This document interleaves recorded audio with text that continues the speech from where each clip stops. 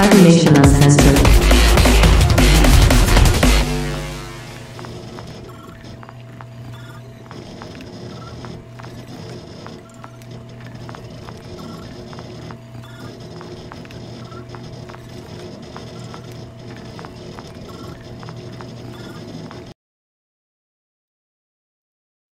All right, and here we are. Everyone, because before I do introductions, chat, be so kind to let us know that you can see us and hear us appropriately. Otherwise, we are just silent talking heads, which defeats the whole purpose.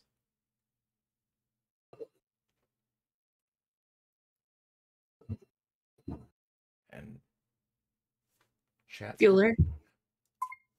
Chat. Bueller. Okay, I can hear us on my browser, so we will be going ahead. Anyways, welcome everyone to this extra high energy edition, sarcasm included, of Talk Nerdy to Me, Cybernation Uncensored's late night talk show or mid afternoon talk show if you're in Australia, or whenever the hell you like talk show if you're watching the VOD. I am your perpetually disheveled host, Alex Maxwell. I am also the one of the production managers with Cybernation Uncensored. You can find me under Maxwell on Discord, and you can find me tomorrow at 5 p.m. Pacific doing very manic nanomancer things in Cyborg, which I honestly can't wait for. But I'm one head of the nerdy Cerberus here. I have, of course, joined by my usual cohorts, Gomi and Rem. By all means, we'll make their introductions. Gomi, we'll start with you. All right. Yeah, I'm just the random tech nerd off the street. And yes, you can also find me on the Cybernation Uncensored Discord thingy under Gomi. And yes, I do exist online, but it's a small thing. I run the Impossible Emporium, which is just a random blog thing that I've been doing for a while. Over to you, Rem. Hi, everyone. I am totally energized, I promise. And I am here with you to talk about all things gaming that I could find on the interwebs that happened this month. And I am the CEO of Rem Alternatives Productions. We just finished streaming, I think, on Twitch for a campaign of Prowlers and Paragons. And then what else do I do? Oh, I'm also the community and marketing director for Catalyst Game Labs. So, hi, everyone. All right. So, pardon me. So we'll just be diving right into it as we usually do. Which since recently tech has always been a bit of humor and doom and gloom. So sorry to always push you on the spot right off the top, Gomi, but hey, it's fun. Oh yeah. Look, in terms of tech, doom and gloom, we've got it all. But I'm going to save some of it for next month because I want to get some more bits and pieces together. But people are coming out now saying that humans need to act together to overcome the threat to civilization that is representative of artificial intelligence.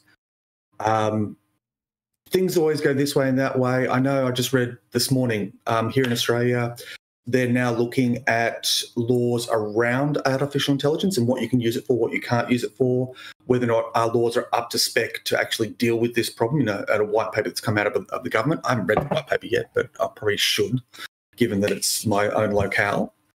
But you can sort of see a lot of that sort of stuff happening. Also, waves of job axes to be falling.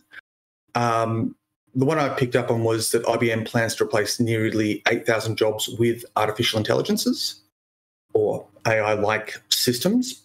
But I look at that and go, well, how about I flip the script and actually explore that a little? Because what IBM is saying is they're going to be cutting 8,000 of the low-level jobs. That means people inside that business are going to be busier managing all these little AI systems that should be doing something.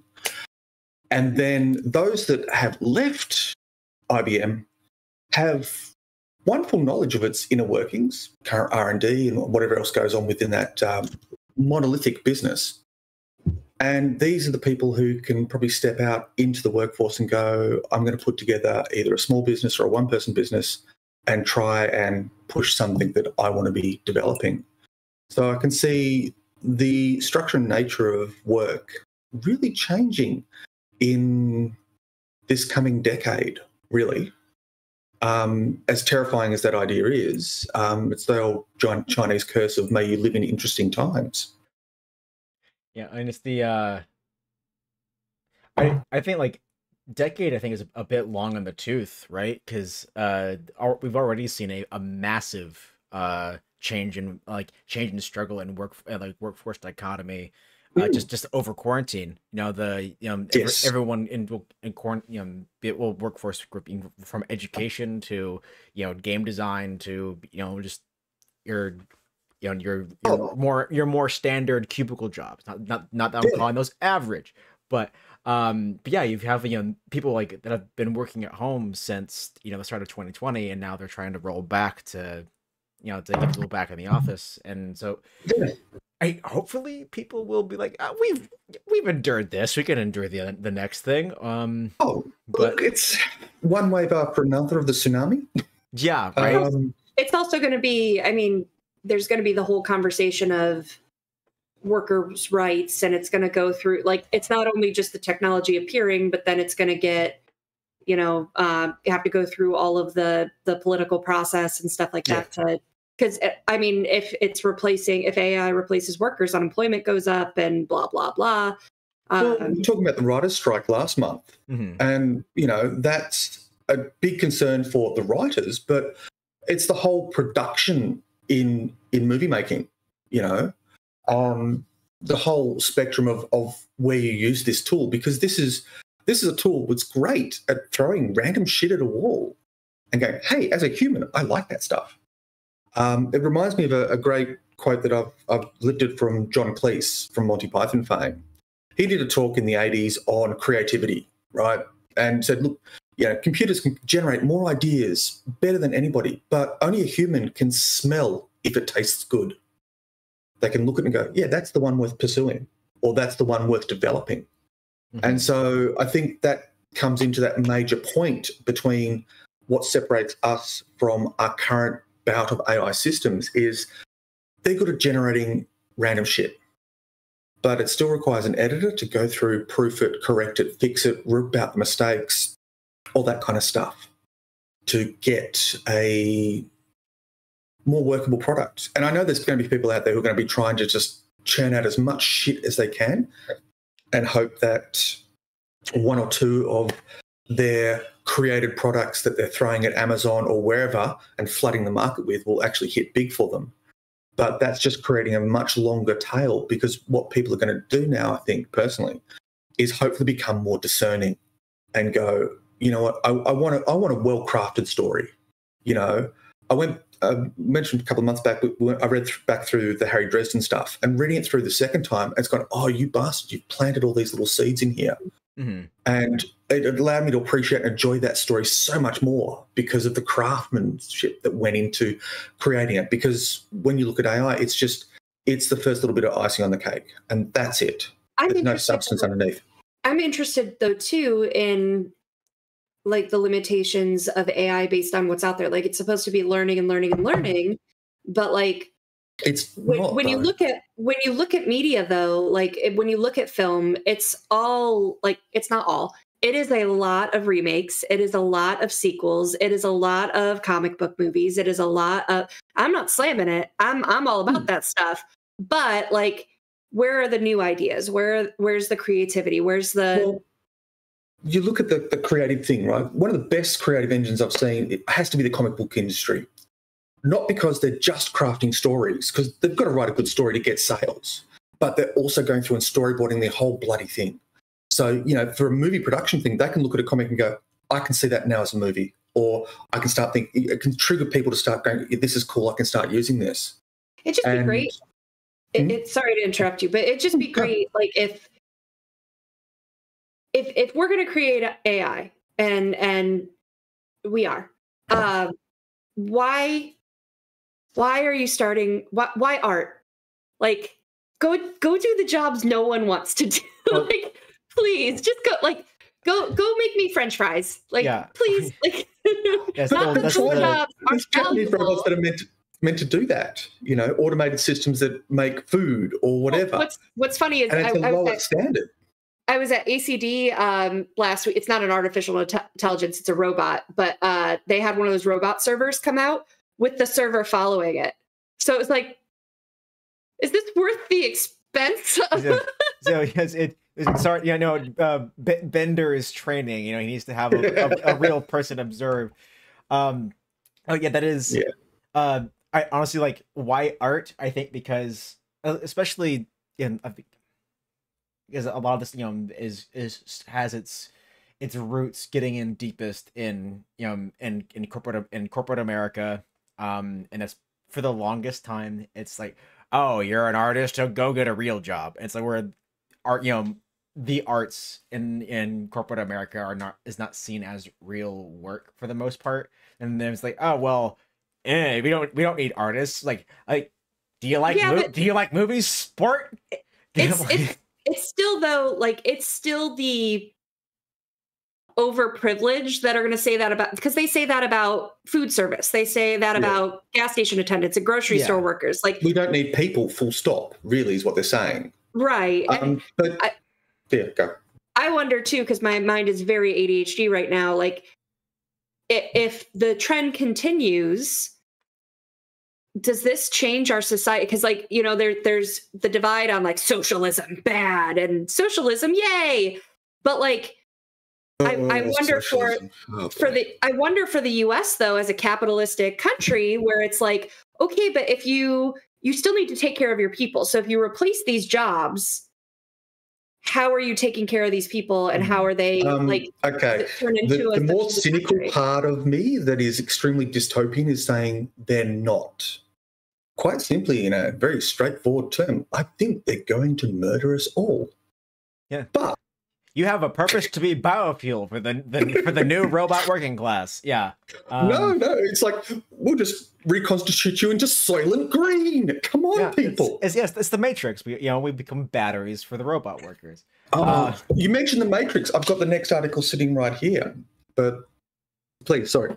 No, it is that thing of every as terrible as it is, every culture civilization is built on the back of an expendable workforce. Be that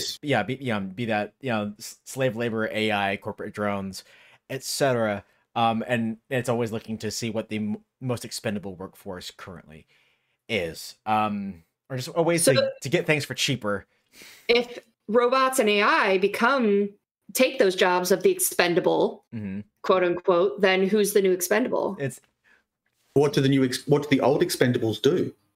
So we wake the fuck up. Well, apparently, according to what the answer you guys just gave, they're dying in the streets. So who's the new expendable for us to get rid of next? That'd be the middle class, which is slowly decaying into poverty as the precariat, where their job expectations and stuff are very precarious, and they're surviving week to week. Having lived that lifestyle at a time, not fun. Yeah, no. And I'd argue it's like, they want AI to take like the menial jobs, like corporate dickhole number 1-A. He just warms his seat in an office and signs memos. Have the AI do that. You're literally having I want to see the AI that signs the memos and warms that seat. Like, because it's like that AI. Like, what are you doing besides being a nepotism little shit? Anyways, that's Vox had a great article. Shit. Welcome to the brand. Anyways, Vox had a great article about people whose desk job is to basically sit there and do nothing. They've worked out how to game the system so that they're producing nothing and they're just sort of filling a space. Damn. ADHD brains all over the place and it's not focusing at the moment. ADHD BD, that's a new one. Because with the whole AI thing, you can see and that's gone. I'm just going to move on. I'll get back to it if I can think of it. But in terms of the Matrix stuff that you just mentioned, some smartass has done a mod for Skyrim that uses OpenAI's Whisper to do text to speech, ChatGPT to do NPC conversations, and the Whisper stuff is speech to text. then it goes through ChatGPT to do the NPC dialogue stuff, and then it gets spat out at the other end with tech English. I hate this language. Try that again. Text to speech, text to speech, XVA synth, basically to take, and they've sampled it on the voice lines of all the voice actors in that game, so that you can talk to an NPC and have it respond with its own unique voice line. Now, this is a mod that somebody has just done. I saw a video on it just recently, but I can see games pushing hard for that area, which opens the door to the Matrix, where people will want to walk in. Yeah. All that story told me is that there's going to be a new method and style of pornography. Oh, hell yeah. And this is why we're called Cybernation Uncensored, folks.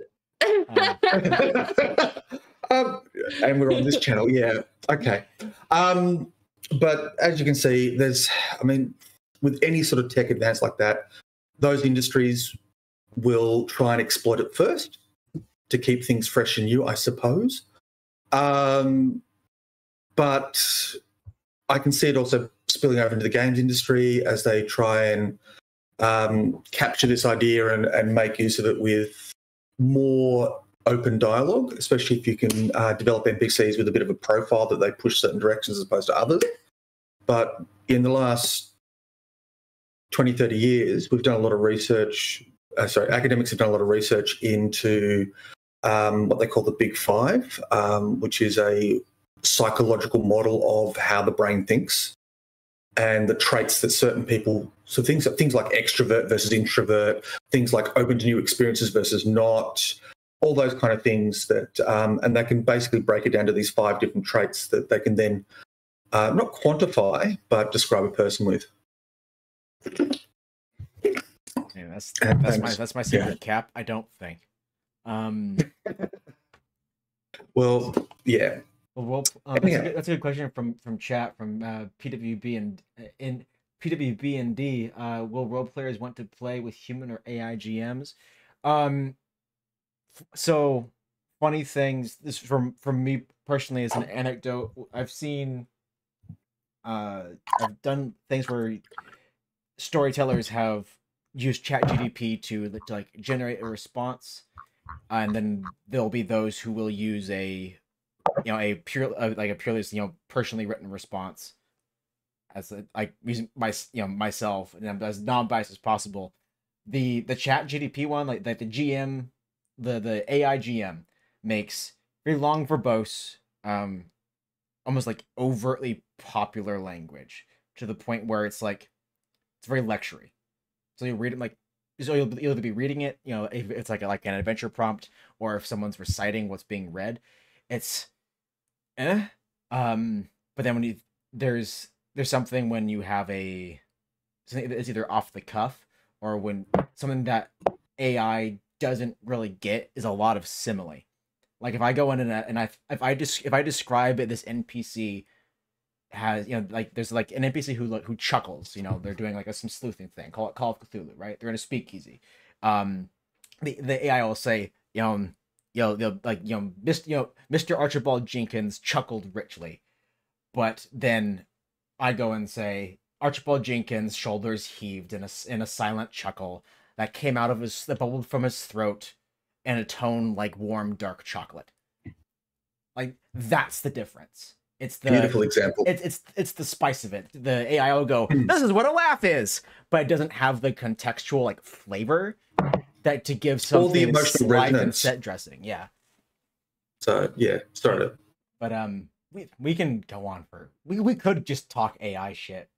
No, entire segment, but I'm always happy to move on from the doom and gloom conversation. But they basically, I'm not moving away from doom and gloom yet because I'm talking cybersecurity. So sorry. No. Look, just as 2 little snippets for dungeon masters and players out there who are doing high tech stuff. We now have the capacity to fire a laser through an old style keyhole or a hole in the wall, and can use it to do non-line of sight detection on people in a space. So fire the laser, see how the light bounces around the room, and see where the people are in that room. without actually going in there. I know it seems sort of sci-fi, but, you know, that's kind of it's basically just like sonar, but with light. Yeah. You know, think of like where I live, crossing the way to work, there's bats in the park. Fruit bats, hundreds, thousands of the bloody things. And they've got that particular screech that was used to model sonar so that underwater we could detect where other boats are, but these guys use them for flying through the environments that they're in. In a similar vein, and this is a much earlier article, scientists can now use Wi-Fi to see through walls, work out where people are. And I assume it's explicitly people, and it's got to do something with probably the person's nervous system or how their body's constructed, so it can be detected. So, you know, these two little tricks combined together, I could see someone doing a Cyberpunk style run, hitting the net system. And this, I'll get in my personal bugbear in a minute, but I'll finish describing this. And basically just scan the place, work out where the people are, work out how many people are on site, where the prisoners are kept or whatever they need to hit, shine some lights in there, see the light bounces and that sort of stuff. And this is something you could fire from a drone and just fly it over the top as it zooms past. Basically the equivalent of small-scale radar, but through walls and stuff. Excuse me. But yeah, all that sort of thing. But my personal bugbear is and I don't like playing netrunners in Cyberpunk. I don't like playing deckers in Shadowrun because as someone who has worked so long in the tech industry as an IT person and now teaching it, it is depressing because security it's not a high bar. It's a low bar. It's really low. You think of Nigerian scams and how well they work. They work because people are not suspecting. But it goes broader than that. There's 3 links that I can throw into the chat if you want of unsecured webcams around the world. Anybody can log on, have a look at this webcam and see what's going on there. And this is, you know, stuff at the front of buildings, stuff that's, you know, wherever. And these insecurities are commonplace. The most commonest password in the world. What do you think it is? Password. That's number 9 on the list. Damn it. Number 1 is 1, 2, 3, 4. Incredible. I've got the same combination on my luggage. Exactly. But the thing is that if you look at, like, there's a brand of routers used to connect networks together in IT and by Cisco. And the username and password combination is usually admin or admin Cisco or Cisco. And that gives you full access to the device. Now, any IT person worth their salt will change that immediately. But, and this is the IT infrastructure of the world, you know, and so I find it personally really difficult to play a netrunner or a decker because I look at it and go, it's not like that. We could only wish. Yeah. Teach some of these people, please. It's not like that. And it's also one of those things that needs to be, you know, it needs to be like easily consumable to people like me whose brain is a D6 and it is square and smooth. And it was like I don't want to do special code magic and not get an aneurysm in the process. But yeah, that's the cybersecurity has been cyberspace itself has been that's the new frontier of warfare, which is terrifying. Horrible mess. Horrible mess. We've mentioned Cyberpunk, we've mentioned Shadowrun, and talked about D6s for brands. Fantastic segue to switch over to something hopefully a bit more chipper in the TTRPG space. Rem, take us away.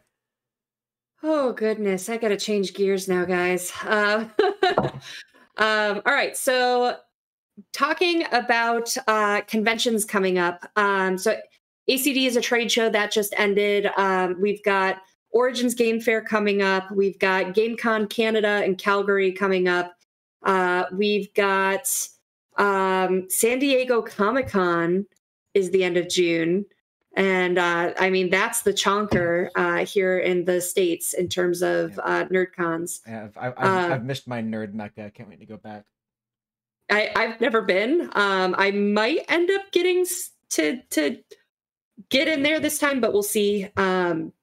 if not this year, maybe next year. But yeah, so cool conventions coming up, really exciting stuff. Of course, then we've got, we're not far, the countdown begins to Gen Con, which really is for gamers what it's all about. One of the things I wanted to dive into, though, a little bit was VTT. We haven't really gotten to talk about that on the show. And I kind of have a segue to this into the next topic as well. But gosh, VTT. And what does it mean for the game industry? Obviously, it took off when COVID happened because, oh gosh, if we can't play in person. Everyone had their preferences before, and a lot of people leaned away from gaming online.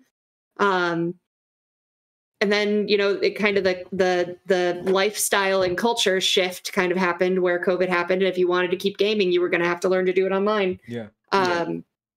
So it's much more commonplace now. So we've got, the basics. We've got Roll20.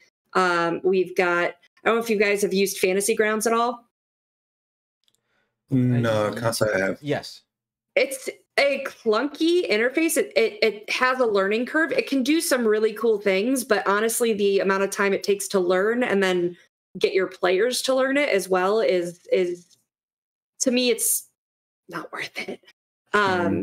There's Foundry that can do, all the beautiful stuff that Foundry can do. And then there's a new one that just got funded on Kickstarter, and that was Alchemy. I don't have the pack of cards right here, but I got to meet the creator, Asher, at Gamma. And the people I've been talking to, they've already got like Steamforge partnerships. They've got Kobold Press partnerships. They've got a lot of big partnerships for horror, sci-fi, fantasy games that are going to be available on their platform when it launches. And from what I've been hearing from the industry, there's a lot of thought that this is going to be the VTT to replace Roll20. To replace Roll20 to be like the go-to for streamers. Oh, okay. So I haven't gotten to see it myself, but I've been kind of like ear to the ground on what that really means. And as someone that uses a lot of VTTs, I'm very excited to see what that looks like as it comes. You kind of have to these days, especially with the tyranny of distance and the way people move around and such. Yeah. So for VTTs, I think is because having played with just about all of them except for like I've built things in Tailspire because it's 3D Legos and my zen is to build shit. Minecraft rocks. Yeah, it's but having played in Fantasy Grounds and having played in Roll20, both have their perks. Once I Fantasy Grounds, I think is because it is, from when I picked it up, it was new and different with the UI from Roll20, but for me it's much smoother, and there's just maybe it's a purely like Pavlovian like dog clicker thing, but when I hear the Roll20 weep, whenever the dice go off, I just immediately go but yes, but I've been loving Fantasy Grounds and I've been playing it. When we've been using it for Cyberpunk, and its stuff is just like super intuitive. For Fantasy Grounds? I believe so, yes. Oh, you're crazy. But whenever it's the same thing whenever like a new MMO comes out, it says we're gonna be the WoW killer. Yeah. I see them like, but WoW held that top position for 10, 15 years. Yeah, and it's still kicking. How long has Roll20 been around? And that's a lot of it is a price thing, right? A lot of people can pick up and play, Roll20 for free, and do your hand drawn maps and it's whatever you want to do. A friend of mine, Rob, started developing G-Trove. Got to be pre-COVID, pre-2018 or something. He had a bit of time free for himself. So he started doing a VTT because none of them could handle the 3D-ness, like flying characters and that sort of stuff. And when we were playing a Pathfinder campaign, we found we needed that, to be able to raise the character above the thing and work out spell distances and stuff. So he's been developing that for a while now. I've just dropped the link into a Reddit article on it. I'll whatever. But, you know, it's a stripped back VTT because depending on what you want, you know, you can pick up a VTT with all the bells and whistles. I notice a lot of people use Discord over the built-in voice chat stuff because they find that easier. It really depends on which way you want to be going with this sort of stuff. Well, I think also it's like my home group uses Discord, and while we play on Roll20, there's all of the like side chat that happens in Discord where we say something funny and everyone drops 15 memes. Yep.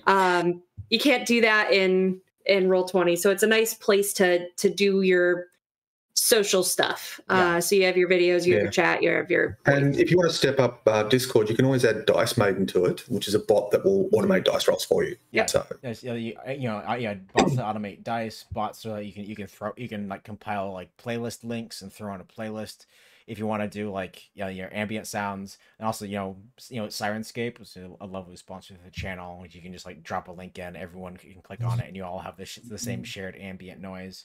I used Sirenscape even before I joined in with Cybernation Uncensored, and I would just have it like on my laptop and HDMI it to the TV and play it, and it was maximum spooky for Call of Cthulhu. I loved it.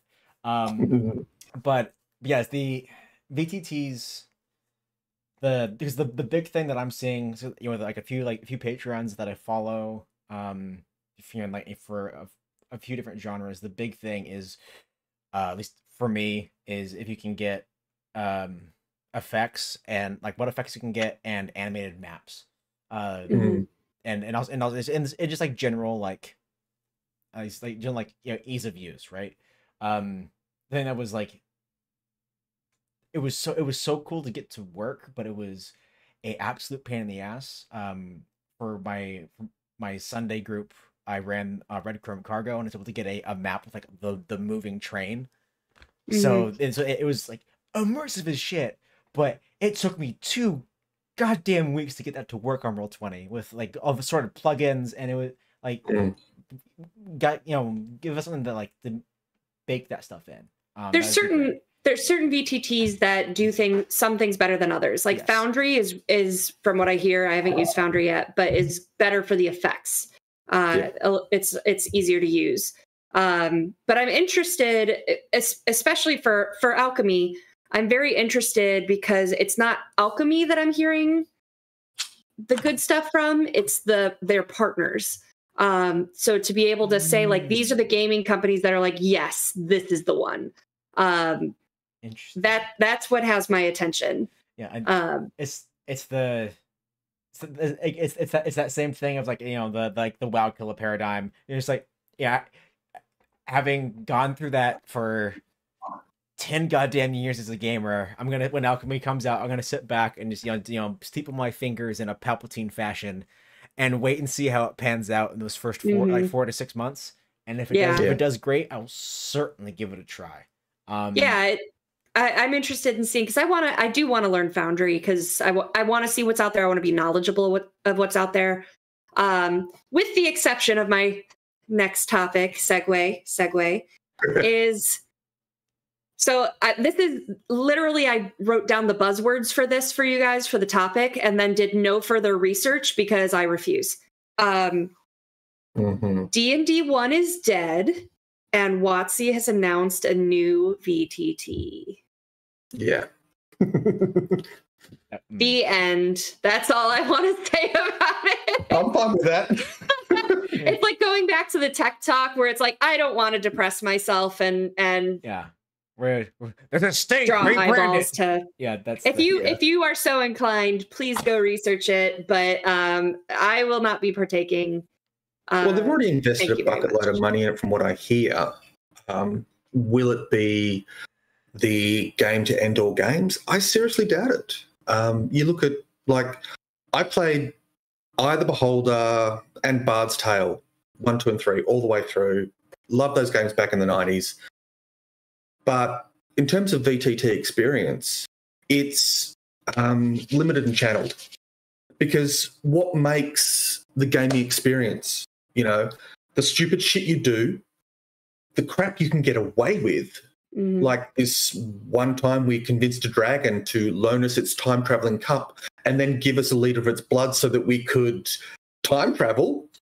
And then, having a quick swig while all the characters are in the future. And I just looked across at the GM and was going, no, I'm not going to do that to you.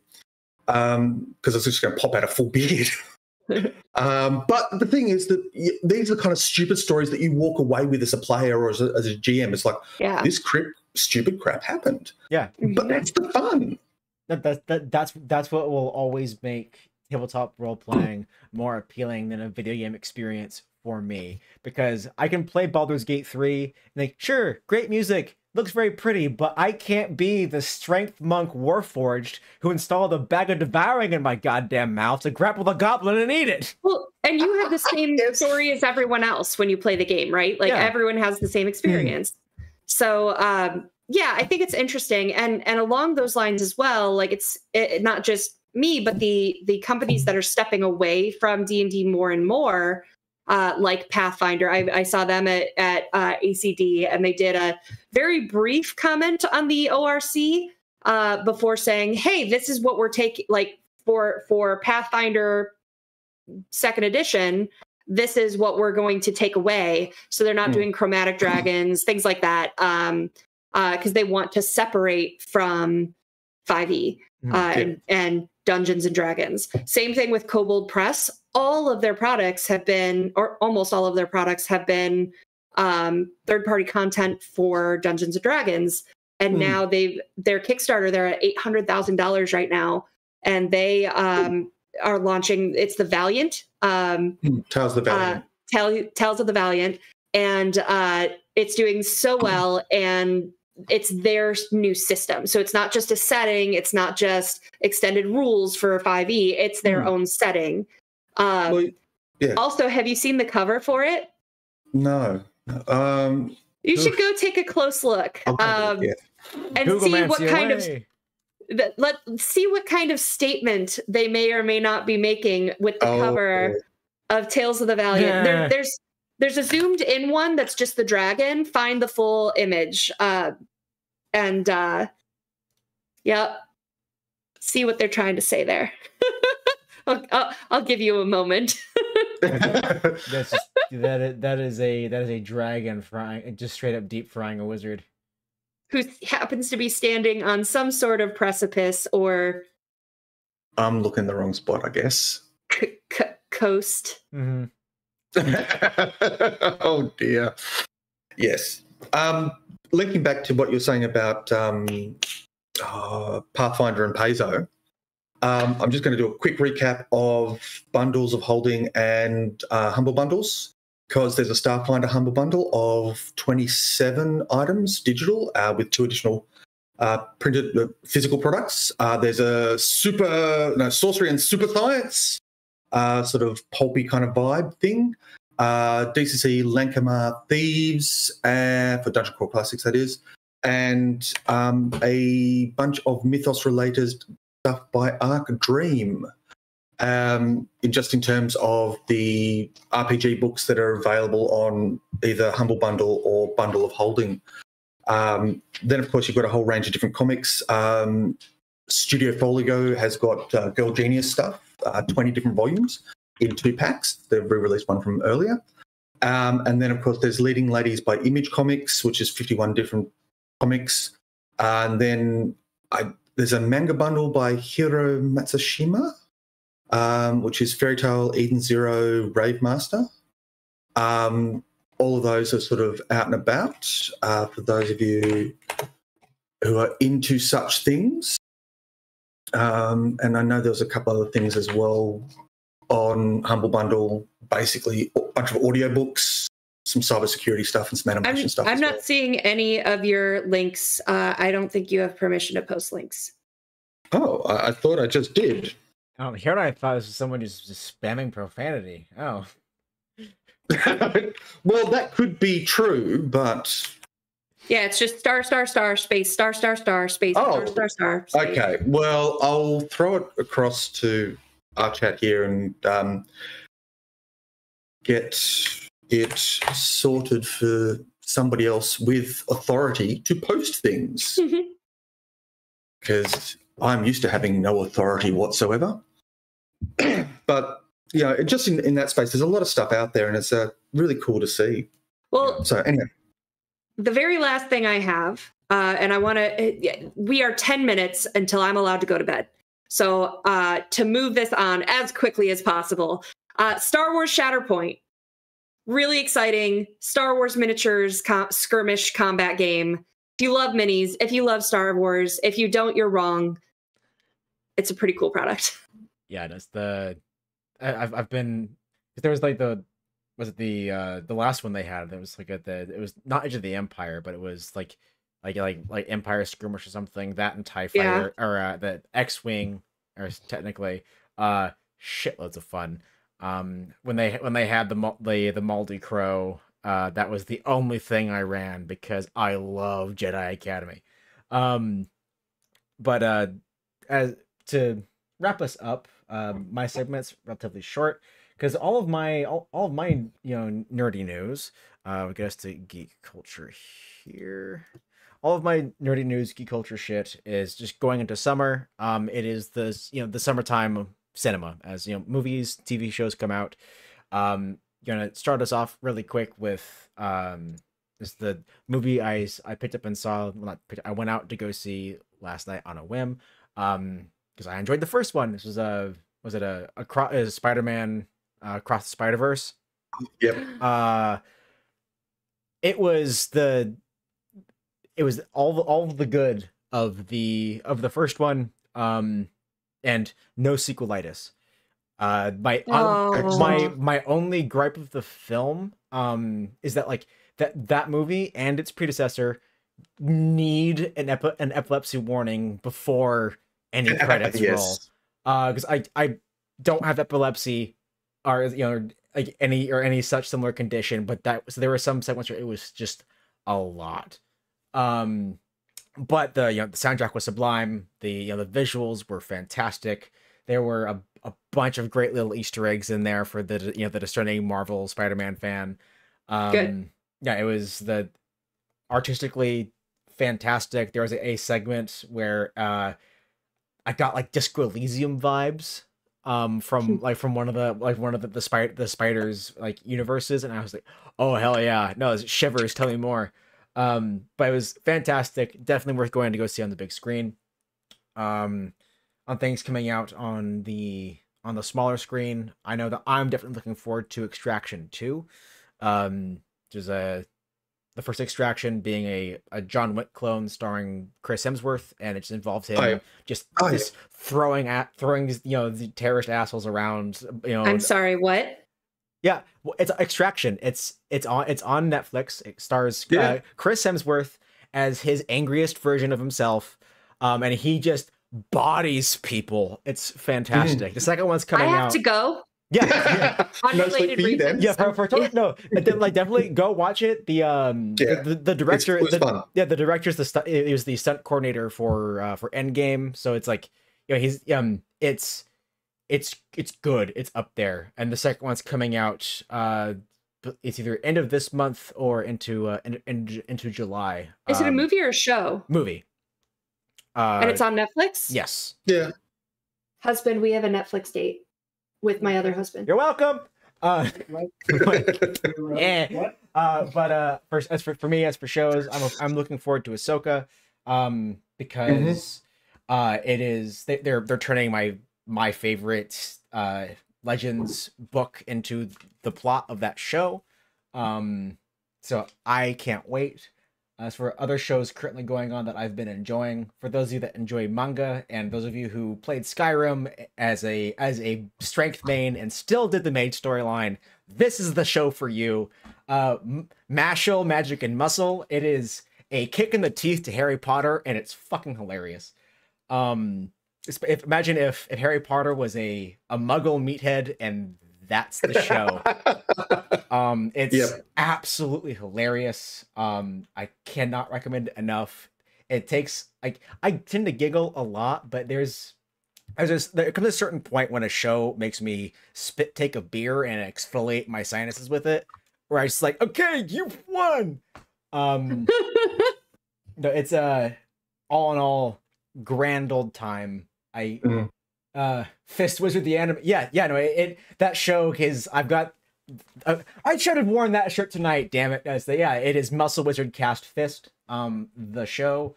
It's absolutely goddamn hilarious. But God, what else? Because there's so much stuff coming out. Good Omens season 2. Yeah, good. 27th of July. Yeah, good. 26th of July. Good Omens season 2. We get to see the absolute like best gay couple in cinema at it once again. Cannot wait. There's the Marvels, which I hope is good.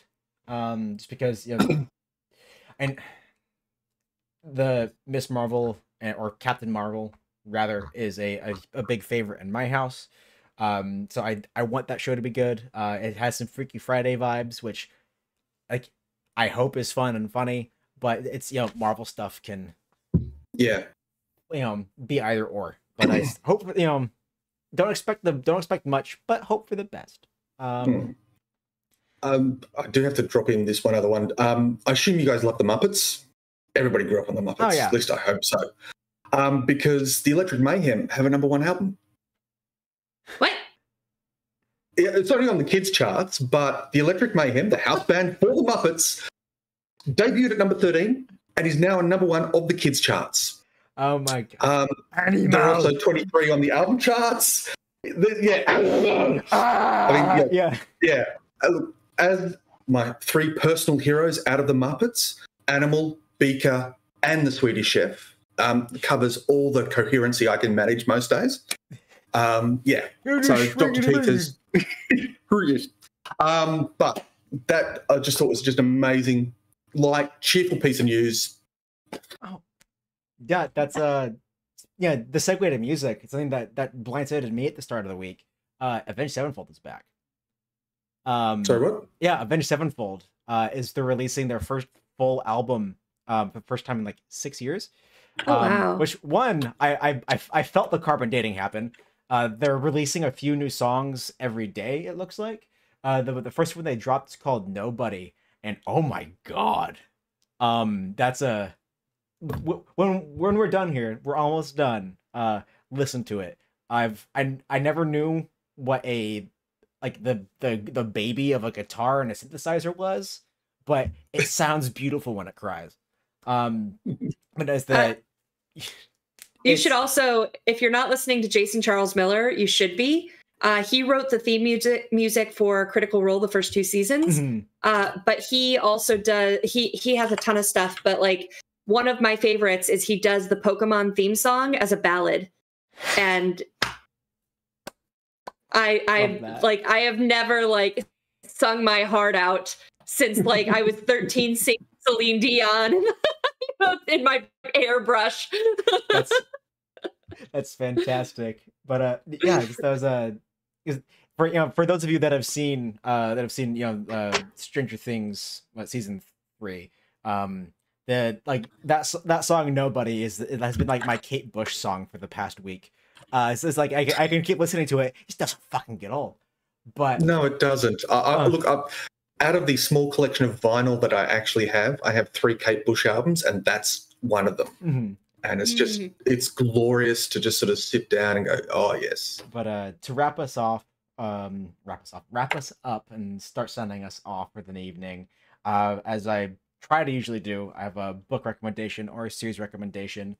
This is one that I guess comes with a bit of a trigger warning because there is a lot of intense subject matter in this series, but it is the Poppy War.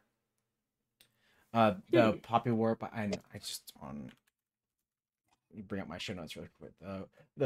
The Poppy War series by R.F. Kuang. R.F. Kuang. I hope I'm pronouncing that right. Because I love fantasy and sci-fi that like steps outside of like the common norms. The Poppy War being very like Imperial Chinese in its flavor. The thing that without without getting into spoilers, just as a forewarning, it definitely starts off feeling like a young adult novel, and then it gear shifts and it is anything but. There things that happen. It was inspired by the Second Sino-Japanese War. If you know your history, a lot of bad things happened in that, and those things get covered in these books. So it's very grimdark. So buyer beware. But the magic system is awesome. RF Kuang does a fantastic job doing the embodying the wuxia, something that is very, very visual, but doing it in a narrative way that is super satisfying. There's a bunch of great references to the both classical Journey to the West, and also just very famous martial arts films and stories. I can't recommend it enough, but I also acknowledge it is not for everybody. So if you've got a thick skin and a strong stomach when it comes to reading, definitely give it a shot. And also the audiobook is read by the same voice actress that played Pan Am in 2077. Ooh. So she does a fantastic job. But cool. I think with that is about our time. We're coming in at just over an hour. For those of you that tuned in and stuck around, thank you for doing so. Chat, it's always lovely to see you. You cashing in and giving your comments and takes. For those of you watching this in the future, thank you for watching. I, as always, am your disheveled host, Alexander Maxwell. You can find me in the Cybernation Uncensored Discord. You can find me at Twitter at AlexRMaxwell. And I'm, of course, joined by Gome and Rem, my lovely hosts. Rem, where can they find you online? Oh, gosh, everywhere. I'm on Twitch at twitch.tv/masterofrem. I'm on Facebook as Rem Alternus. I'm on Twitter as Rem Alternus. We just live streamed to the Catalyst YouTube page today. Overlords in Training is live on Kickstarter, and I really love this project because it's a board game by a kid that built it with his dad. He's about to graduate high school, and he's got developmental disabilities, and this game helped him survive high school. So really love this game. So you can find that as Overlords in Training on Kickstarter, and yeah, I'm everywhere. And Gome, can they find you online? Yeah, I exist online. I have a YouTube channel, The Impossible Emporium. I have the same for a website, theimpossibleemporium.com. I have a Twitter account, but I check it once every 2 or 3 years. Go, oh yeah, that exists, and go back to it, and then go, yeah, I don't want to be here. Twitter, yeah. Yeah, well, social media for me is a bit of an anathema. It's just what it is, But I post random articles every so often on the blog, and I'm playing with video. Let's put it that way, because I muck around with 3D animation. I like doing cool little things and stuff to entertain myself, really. But yeah, that's pretty much it. Yeah. Well, that was the show, everybody. Thank you to Cybernation Uncensored for being our glorious hosts. Thank you, everyone, for tuning into Cybernation Uncensored late at night or in the afternoon, depending on where the hell you are. That's it for us, and we will be seeing you later. So take care, everybody. Bye.